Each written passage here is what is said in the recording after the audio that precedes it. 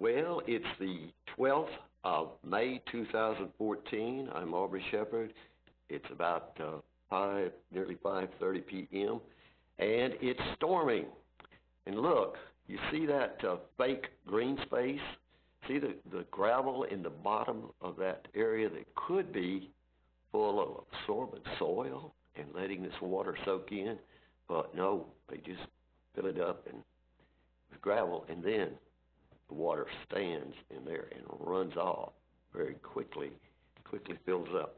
Okay, down at the square on the weekend, and here's a guy with a father and son bulldog team, and here's a father and son, and this is the son of Dustin Bartholomew. If you read the Fayetteville Flyer, he's the guy who does a lot of that work, and is, I guess, one of the founders. And he's a proud daddy down on the square on the weekend. Had to get his picture because he runs so many good pictures in his paper on a lot of things that folks do in Fayetteville. There he is talking with Mayor Jordan on Saturday, which was what, the 9th, 10th? Anyway, here we are with a Lonicera reticulata, Kinsley's ghost, grape honeysuckle. See, the leaves are together very much like Lonicera sempervirens that we'll show you some more of here in a minute, which are natives. That's cultivar of this native honeysuckle that is on the square growing.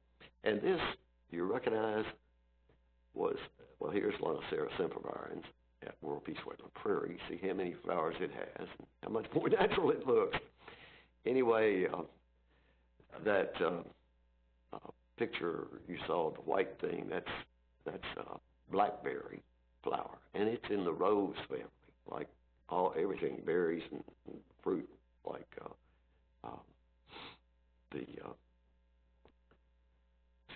fruit such as the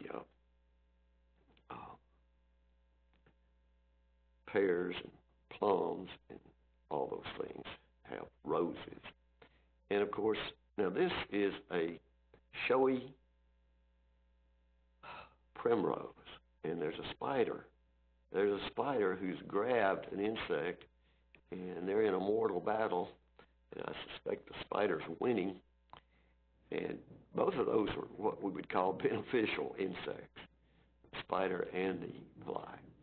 And I think that fly is one that maybe catches mosquitoes. That's passion vine, Passiflora incarnata, and it's a host plant for Gulf fritillaries and variegated fritillaries. That's Asclepias viridis. You've only heard me say that 1,000 times if you've watched this short take system for a few years. That's milkweed, and it's a host plant for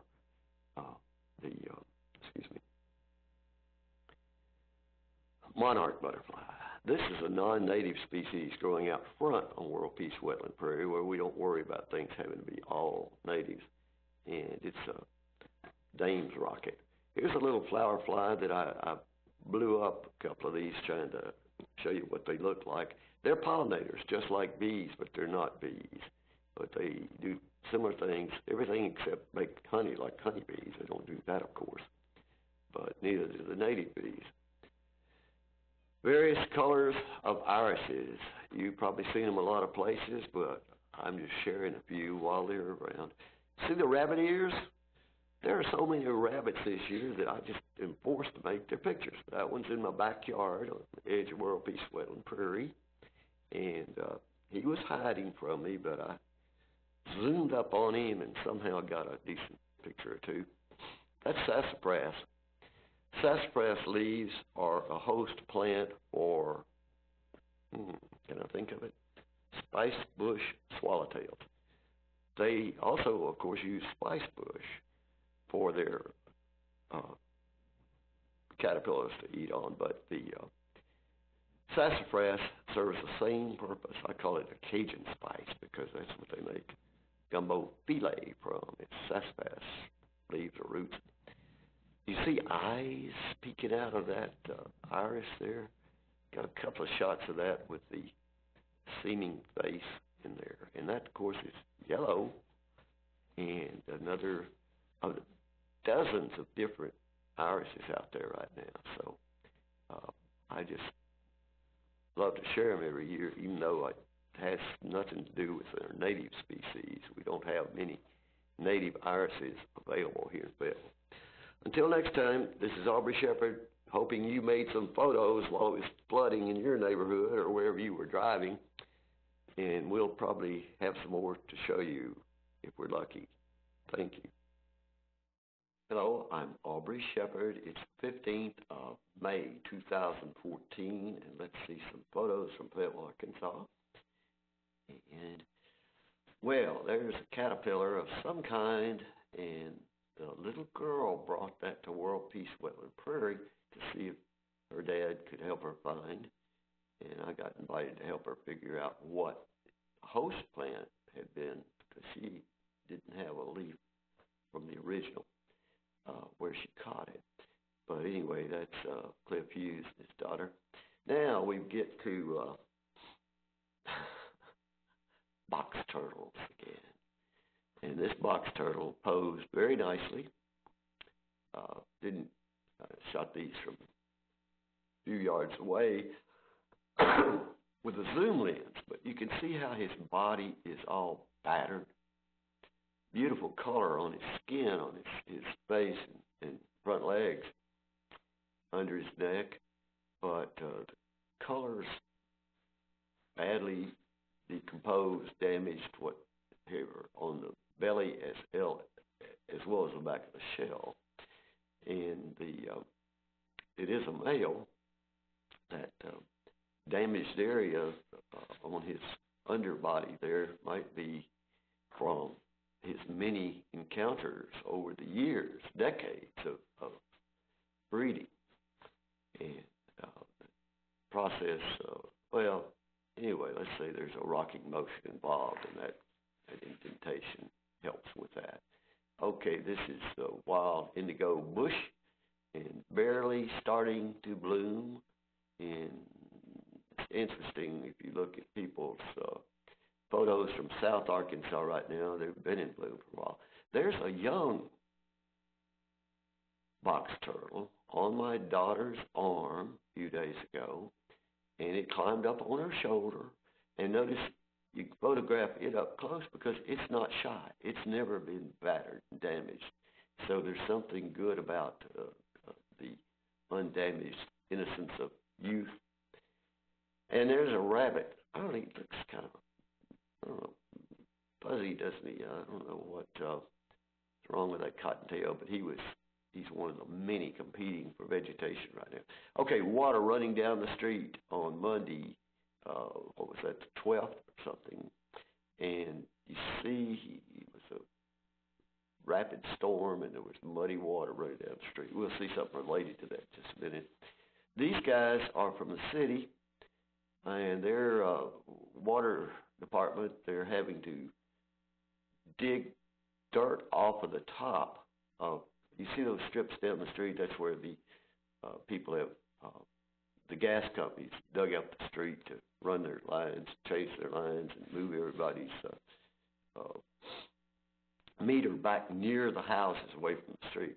Well, in this case, when these guys were out there because they had to uncover and lift, actually add to the water meter checking device there, the lids you have in your yard and so forth. Okay, irises. Anyway, that World Peace Wetland Prairie, after rain, during rain maybe.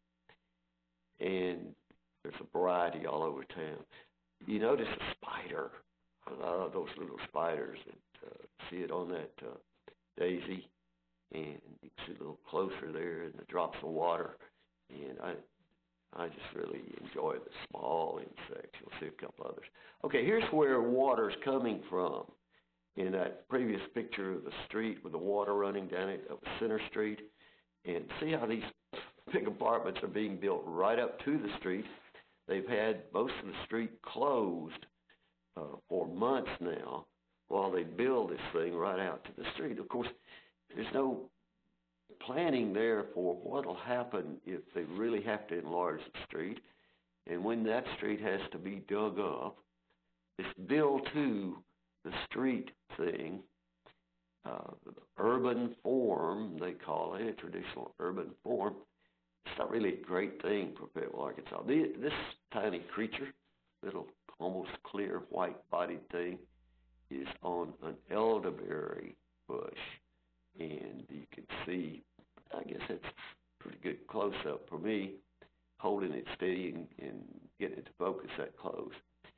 But here's, well, you might call it, looks pale pink here, but now in sunlight at a different time of day there, you see this iris maybe what we call peach color. And that one's in my yard, but there's another one on World Peace Well Prairie we should be seeing soon. Okay, chickens. This one's not mine, but it might be if it's still there when I get home because it was in the yard checking out our vegetation. It was checking for some of those tiny insects, and that's what they do. It belongs to the neighbor. I hope it's home by now. Till next time, this is Aubrey Shepherd asking you to do your part to help keep the water clean, the air pure, and the woods green, and bring sanity to plants.